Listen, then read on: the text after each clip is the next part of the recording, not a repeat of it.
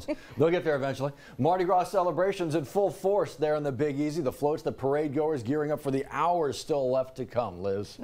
This is just the beginning, and that means another full day of some of the most well-known parades. Callie Hubbard has been staked out from the French Quarter talking about what you need to know before you go. Callie, it's already been an eventful morning so far. Good morning.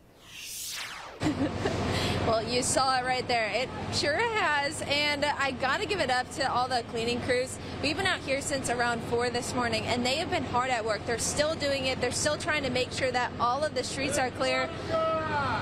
This guy, I don't know what that man's saying, but he has been making sure that everyone is crossing the street safely. A lot of moving traffic in and out of here, and that's one of the safety reminders that they're talking about. We'll get into that in just a second. Lots of parades too. The Crew of Zulu, that's going to be rolling at 8 this in about a half an hour or so, or people are probably still already out there grilling and whatnot. This is about the time last year that everyone starts to make their way out. A lot of folks look forward to the custom coconuts that they throw in that parade. That is going to be from 8 a.m. to 11 a.m. at South Claiborne and Jackson Avenue is where it starts. About 43 floats are expected in that one. Of course, after that, the Crew of Rex, 10 a.m. to 1:30 p.m.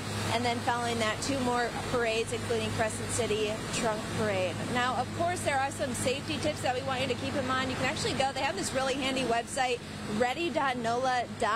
You can actually find restrooms nearby, charging stations, important information you're going to need to know before you go. And some of those safety tips, keep track of your group. Maybe take a selfie with your group. This is what the website was talking about. That way, in case you lose somebody in your group, you have a selfie to kind of refer to. So that is called the safety selfie. Now, enjoy the parades. Make sure you plan ahead for the heavy traffic. We had a hard time finding parking this morning, and keep track of those personal belongings. I have a fanny pack with me all morning long that I've been keeping on the front of me just to make sure that no one's coming up behind me. Also report anything suspicious. They have law enforcement. They've been rolling around all morning to make sure that everyone is staying safe here and having a good time. Guys.